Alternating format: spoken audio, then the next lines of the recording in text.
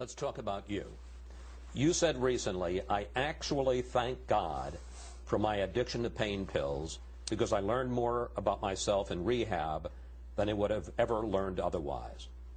What did you learn from drug rehab? One of the things that I had always had trouble with in my life was trying to be what other people expected me to be or wanted me to be in my personal life, because I wanted to be liked. You know, everybody's raised to want to be liked and to want to be loved. Nobody wants to grow up being hated.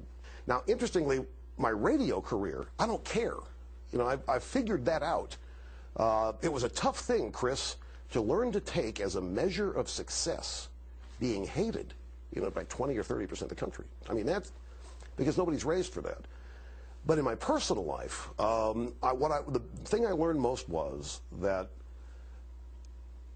the only way to have real intimacy with people, real solid relationships, is to be who you are. That will attract the kind of people worthy of having intimate relationships with, good friendships with. And without putting you on the couch, are you saying that the addiction came from some sense of personal inadequacy? Of course, yeah.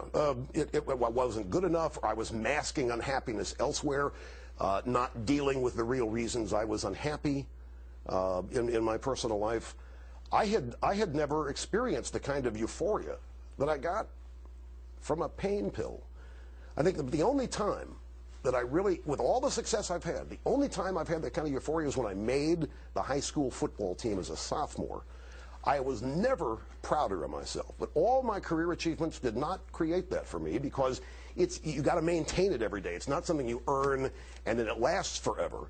And I don't look back. I don't stop and think about what I've accomplished, because there's always tomorrow.